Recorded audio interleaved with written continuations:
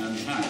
It's a really long time since I was here. Once I was sitting there, and it seems like a million years ago.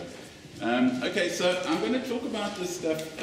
It's a bit about masculinity and a bit about violence and a lot about bullies. And it's part of a big problem that's been interesting me, which is violence in South Africa. But you know, when people talk about violence in South Africa, they talk about the big stuff. They talk about the kind of annihilations, the terrible, horrific mutilations, rapes, you know, children getting shot when burglars come into their houses. And the problem with that kind of talk is that it stops people talking about the other violence, the kind of violence that just goes on, like every day. The sort of low-level ways in which people are just really shit to each other and mean and abusive. And that interests me much more in terms of trying to understand what's going on.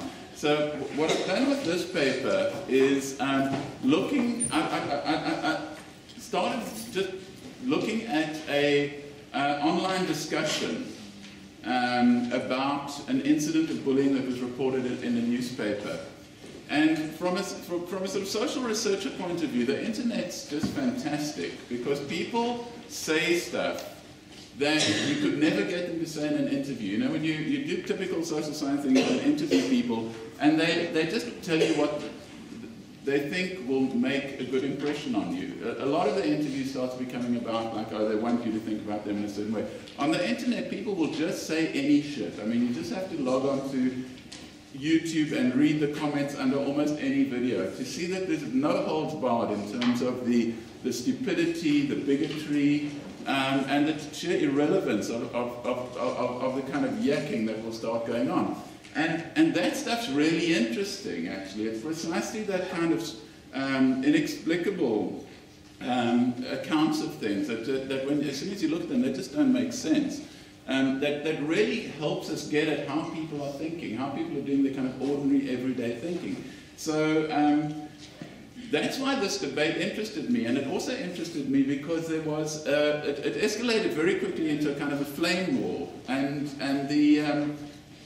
when I printed out the comments, they went on for about 22 pages, and that's 1 day of comments in reaction to an article about an incident that happened at Parktown Boys in Joburg, which is a very, very fancy elite school, where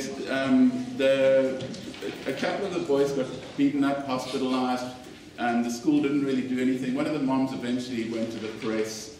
The press got hold of the story and published an account of what had happened, and then all hell breaks loose. And I'm not interested in the incident. I'm not going to talk about the motivations of the perpetrator or the trauma of the victim. I'm interested in this public debate that happened. Okay, and immediately we see two camps forming, and the one camp, interestingly to me, is defending this incident of, or this range of incidents on violence. The kind of the bullying, the very abusive initiation that was taking place. And they say a number of things. Firstly, they go into denial, which is a classic tactic. And they start saying these reports are complete and utter nonsense. Then they go to the second step, which is the ad hominem attacks, the attacks on the people who leak the information. And the idea that it's becoming a public debate. Bringing the media into it is downright vindictive and disgusting. So there's a real sense that even the first line of attack is, well, it never happened. The second line of attack is, well, okay, maybe it happened, but really this is not a matter for public debate. We don't hang out dirty laundry in public. And then the third line of debate is attacking the people who were talking about it. And saying, parents who are complaining are the ones who were sissies themselves. And this starts getting really interesting because I start being very interested in what a sissy is and what work that idea does for us. So they argue that bullying and initiation aren't really harmful, going on to say things like a couple of smacks will not hinder future success, and initiations are there to build character and make you part of a team. And this becomes a really interesting kind of talk that starts going on, this idea of character building. Okay, it becomes a fundamental theme that starts coming out in the comments. that initiation and bullying are about creating a certain kind of person. Okay. And then the sort of defense kicks in. It was done to us, so we will do it to them. It builds character. And the idea that one of the parents said that he'd rather see his son whacked on the backside with a hockey stick than have him hanging out in a drug-infested nightclub. This is also the kind of, thing that people just blurt out. And it's quite interesting because it sets up a choice. That either kids get beaten or they become criminals, delinquents, drug addicts, all kinds of other things, and that's really the parental choice. You either beat them or you just watch them kind of drop out of society and become dysfunctional. But what's interesting is this notion of character and this notion of, that I mentioned this word sissies that starts creeping in there, start clearly becoming about an idea of masculinity that is behind these arguments. Okay, so one of the contributors says, initiation produces men, not girls. And another one says, boys will be boys, so please get over it and let your kids grow up.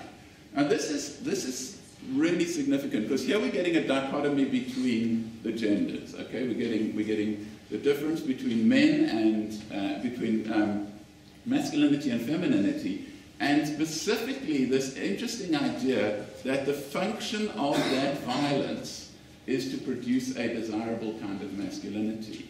And the idea that it's specifically appropriate for boys to be violently victimized. That if it were girls, then maybe there would be grounds for intervening, but because it's boys, that's just part of what you have to do to grow up as a guy. And it seems that underneath this is a concept of masculinity, that men should be autonomous, aggressive, they should be able to defend themselves, they should be able to attack other people. And of course it's strongly opposed to a notion of femininity, that women are weak, they're vulnerable, they need support from other people. And so we see this talk of that juxtaposition happening around these words sissy, and a phrase that comes up surprisingly often, this idea of running to mommy. This is something that young boys who are failing to be men do. They run to their mommies, okay? They seek external support in times of crisis. And it seems that one of the essential characteristics of being this kind of man is that you shouldn't do that. Okay? You should deal with stuff on your own, and you should deal with it using aggression. So here we've seen the sort of formation of this idea that masculinity and aggression are quite deeply linked, but not in a kind of a way that people are worried about, in a way that people are quite happy with. Then to get on to the sort of justifications, and this is quite interesting because what we start seeing is justifications from experience. And it would seem that this is a good place to start. I mean, what better place to justify something than to say, yes, but I know that because I've been through it, and this is the outcome. I mean, that on the surface of it sounds like a good grounds for justification. And the idea that experience is a starting point seems to be one that really needs to be looked at very, very closely here. So these defenders of the bullying would go on to say, I went through 3 different initiations. It built camaraderie and made me feel part of the system and made me a man, not a sniveling sissy. Made a man, not a sniveling sissy out of me. So once again, we see the man and sissy. These are 2 different kinds of things. There's a good masculinity and a bad masculinity, or even a non-masculinity. I would be more humiliated by my mom coming to my defense than taking a good lashing in front of everyone else. And here again, this idea of, I'm not going to run to mommy. I don't want my mom to come to my defense. I want to just take the pain, and by taking the pain, I will establish my masculinity within the social world. The other positive outcomes that are argued are this idea that it builds skills, and of course the repetition again and again of the idea that it builds character. But also we see there this idea of the camaraderie, that it makes people feel part of a social organization. A really interesting idea that when you are abusive to people in collective environments, it actually makes them identify with that group. It doesn't make them identify away from the group, which is what we might have expected. You know, if a social system treats someone badly, they might want to leave. This argument says no, it actually embeds them even more in that little social world. So that line of argument is the one side of this flame war. The other side is the people who really aren't happy with this. And they start saying things like, this outdated and horrific practice should be banned. Now, interesting, the word outdated. It means that once upon a time, this kind of thing was okay, but now we don't really think it's okay anymore. And how shameful to let physical violence be a norm in a school. Once again, the interesting notion, the notion of a norm, that you're taking acts, firstly, that are recognized as violent, and secondly, that you normalize them when you say it's okay for us to be violent in these kinds of ways. The argument's taken further. Most shocking of all are the parents defending this behavior. That adults condone it is very worrying, and I'm disgusted at the thought that there are people out there who are okay with beating, bullying, and barbarism. So the argument here is very clear that this bullying is just not on. Okay, it's totally unacceptable. It's got to stop. Particularly the role of adults, who the implied argument here is that adults should be protecting children from harm. In fact, what they're doing is condoning it. And then an interesting group of people come to the defense of the initial whistleblower, who is suffering these kind of personal attacks from the other group. And they say that she's very courageous in exposing this violent behavior and addressing her directly online, say, you did a good job. You protected your son as any parent could. So here a kind of protective team is getting mobilized, really affirming that mom who exposed the violence in the school system is actually the one who's doing the right thing. Now, what's interesting with that side of the argument is a lot of the people making those arguments are self-evidently mothers. It's very clear from the kind of argument that's being made. And there's a real gender significance there that we want to look at a bit more. But let's look at some more of these arguments. No sane person can think it's all right for another person to bully another. I can't see how physically harming another person creates unity and makes them grow. Now you see this is a direct counter-argument against the camaraderie and the character building. And then this is not the kind of education that builds character, it builds thugs. So interestingly, both of these positions are saying, yes, this experience does have outcomes. It has outcomes on kind of identity and social behavior. But the arguments are that it has different outcomes. So whereas the first group are saying the outcome is character building, the second group are saying that the outcome is it builds people who are antisocial. And implied in this is an interesting theory that has sort of come out of psychology and now become part of popular culture, which is a theory of cycles of violence. Okay. And one reader points out something that's at the heart of this analysis. The only people who seem to approve of this outrageous situation are the old boys. This speaks volumes about the damage done to them. They are now inflicting this on the next generation. And when you look at that comment, there's a very elaborate psychological theory underneath that. And it is this, it's a kind of a traumatic theory of violence and of cycles of violence, saying that the people defending it are people who've been through it. And the reason that happens is because the experience damaged them to the point where they can't recognize its harmfulness anymore, but it's affected them in a negative way that is making them cause that same harm to other people. Okay? And there's a whole sort of psychological literature, especially originally in psychodynamic literature, that was at one historical point regarded as very, very kind of technical and even a little bit implausible, which has now just become a kind of a cultural common sense that we can talk in this sort of way. Here's an example of this kind of thing that they're talking about. One of the people in the debate says, when I was at school, new boys were subject to sadistic initiation rituals. It was part of a violent, authoritarian culture. Note those words, violent and authoritarian culture, that included teachers beating pupils until they bled, pupils sexually abusing other pupils. I sincerely hope that with the advent of democracy and human rights, these days would be behind us. Once again, see the argument about time. Oh, it used to be okay to do that, but it's not okay anymore. But apparently they are not. Most disturbing is reports that pupils and ex-pupils defend initiation rituals on the basis that they build character and make you a man. No. They make you an abuser. Is this the idea of manhood we want to instill in our youth? So there you see very clearly that the experience has this effect, that being bullied makes you a bully, being abused makes you an abuser, this cycles of violence theory. And here we get to something which I'm really trying to get at in the paper, is this notion that a certain idea of manhood is being defended, one can, in fact, might want to say perpetrated in the social environment. So what can we see? We can see that there's two polar opposite sides of the argument.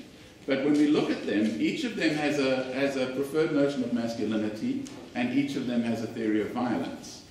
The question I then want to ask, which is the point of this paper, is how did they end up with these different positions? Why isn't there a kind of a general consensus about how these things work? Why is the one group so convinced that what's going on with the school bullying is something that's terribly dangerous socially, and why is the other group equally convinced that what's going on is actually not only acceptable, it's highly desirable and must be defended? And as soon as we ask that question, we get back to the question that one of the participants in the debate raised, which is, why is it that it's usually the victims of the bullying that go on to defend it? The people who weren't bullied tend to be less inclined to defend it than people who were. And this seems to be a critical factor that we need to make some sort of analytic sense of. Okay, now, from the point of view of psychology as a research discipline, there's no debate. There's nothing like this debate within psychological literature. The research for the last 60 years has been pretty much unanimous that those kinds of abusive experience lead to negative psychological outcomes. And they've documented a range of outcomes in schools. It actually worsens academic performance. It has long-term effects on self-esteem, on interpersonal relationships. And there's a strong link between those sorts of experience and later social behavior, or we could in fact say antisocial behavior. There's a link between those sorts of victimizations and an increased risk of becoming a perpetrator of violence. So that's a kind of consensus within psychology, which doesn't exist out there in society, in common sense. And it's that gap that seems to be interesting to me.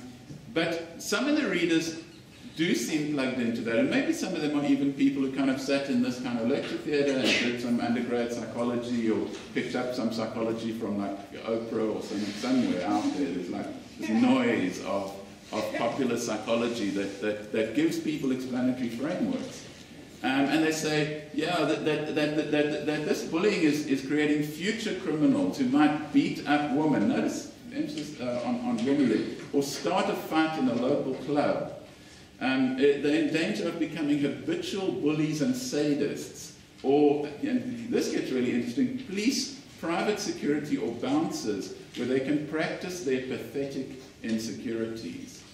So look at that. That's actually quite there's quite a lot of theory packed into that last statement. He's saying that there's certain professions that allow people to engage in socially legitimated forms of violence. Okay, so you can become a bouncer, and then it's your job to be violent. Okay, and that certain people, because are psychologically predisposed to those kinds of professions, because they are psychologically damaged. And the nature of the psychological damage is identified at the end. It's a pathetic insecurity. Okay.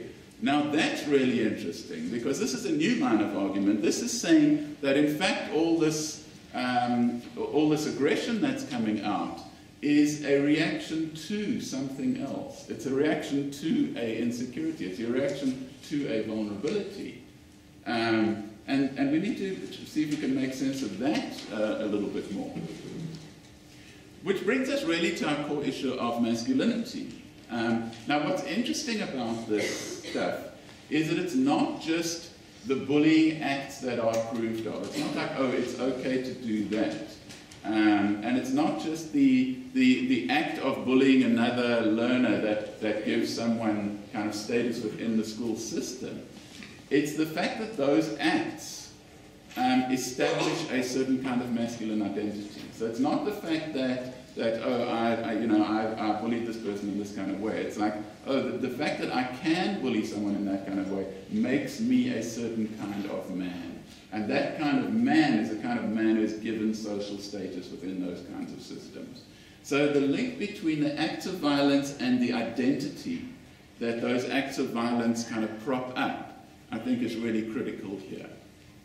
And what identity is this? It's a masculine identity which depends on aggression rather than cooperation, on dominance rather than equality, on strength rather than weakness, on hardness and toughness rather than vulnerability, on autonomy rather than dependence, and on stoic endurance rather than emotionality. So all of this whole cluster of masculinity, it's really around not being vulnerable, around being in control, having access to force that you can use on other people, and to create a kind of system of social inequality through the ability to exercise violence. But what's interesting about it is that it seems to require from the outset a violence against oneself. And that particularly we see that in the fact that it mustn't allow sort of self-weakness, it mustn't allow self-vulnerability, it mustn't allow dependence on other people, and it mustn't allow emotions to be revealed, especially, well, it mustn't allow sort of vulnerable emotions, it can allow aggressive emotions to be revealed.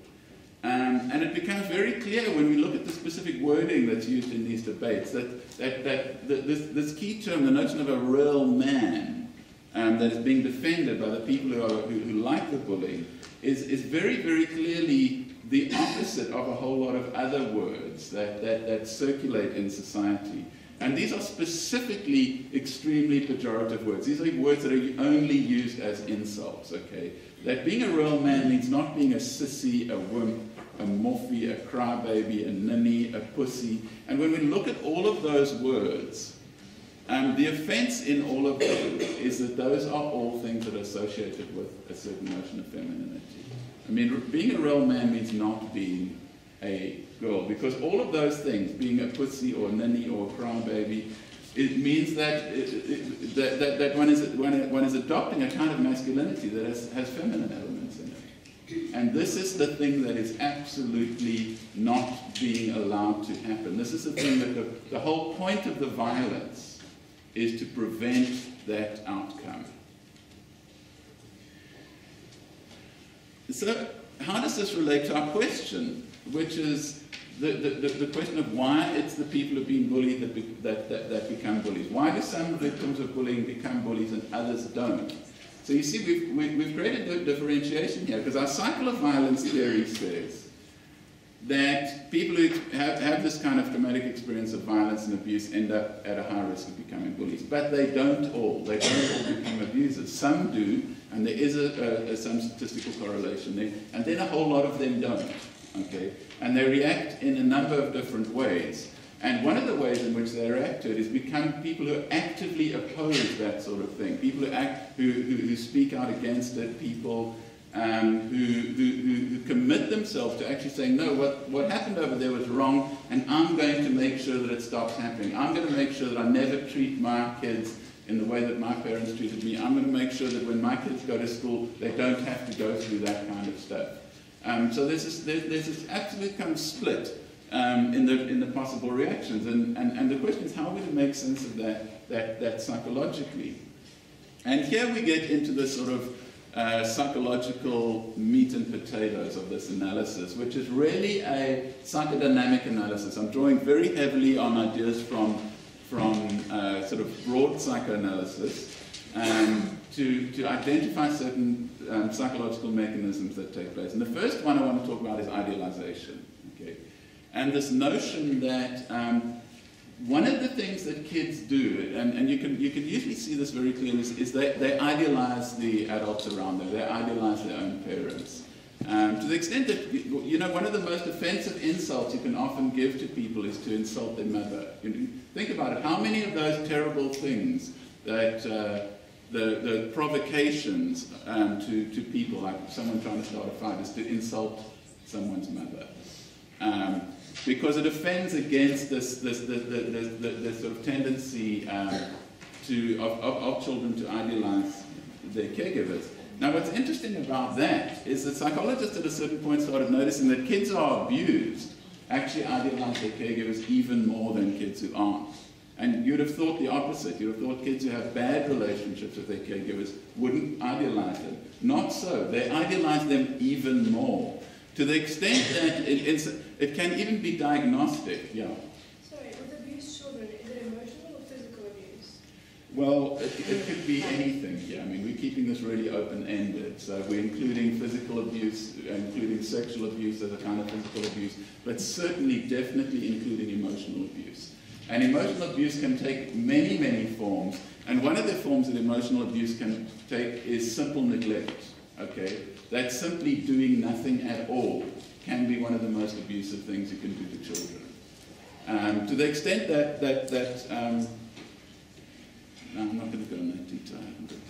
Okay, we'll hit back on this. Okay, so this weird sort of mechanism of idealization, and the other thing that people working in the area of trauma studies have found out is that this idealization actually doesn't only happen in childhood, it happens all over the place. For instance, there's a thing called the Stockholm Syndrome, which refers specifically to the way in which people who've been threatened and held captive, like people who've been kidnapped or something, and things like that, instead of talking about how terrible the people who were holding a gun against their heads and tying them up were, they talk about how nice they were. They were like, oh no, yeah, I mean, he did tie us up for 3 days, but they gave us food, you know, and they let us go to the toilet. I mean, actually, they were really decent people. And, you know, as an outsider, you say, yeah, but you were tied up and there was a gun against your head, they were threatening to kill you at any moment. Don't you feel kind of bad about that? And they're like, no, I understand why they were doing that, but actually they were really treating us well. And this is a kind of this is what's called the Stockholm Syndrome. This sort of strange idea that people kind of idealize people who are threatening them. And really interesting because you see this happening systematically in social networks. For instance, the examples I give there in armies and cults. All armies work the same way. Is they work by systematically abusing people who enter the system, okay? So you take them out of their protective social environment, you put them in a hostile environment, you strip away everything about them. You strip away their clothes, you cut their hair, you take their name away preferably, give them a rank and a number, then you subject them to these various kinds of physical abuse, physical overexertion, sleep deprivation, verbal abuse. And the interesting thing is, you would think that when you do that to people, they would go AWOL, they would just run away. They're like, okay, I think I made a bad decision here. I'm going to go home where it's nice. But they don't do that. What they do is they become obsessively loyal towards the organization, and they become patriotic and nationalistic and really identifying with the violence of the organization, which is of course what you want at that point. Because at that point you can get them so kind of caught up with the identification with the organizations, you can get them to do what they wouldn't otherwise normally do, which is to kill people, which is what armies are for. I mean, it's a mechanism for organizing people to kill other people. And so you need to do quite a lot of psychological work. And interestingly, the way you do it is by being abusive to them, not by rewarding them or anything like that. I mean, you can build that into it too, but the abuse is really critical. So there seems to be this deep psychological reflex of idealization in the face of abuse. And what's interesting is once we've said that, suddenly these comments start making sense. Okay, now look at this comment now, thinking about the concept of idealization. I was in an old boys hostel and enjoy reminiscing about the days of being beaten and tortured. Okay, immediately reading that, my impression is this guy's taking the piss, okay, because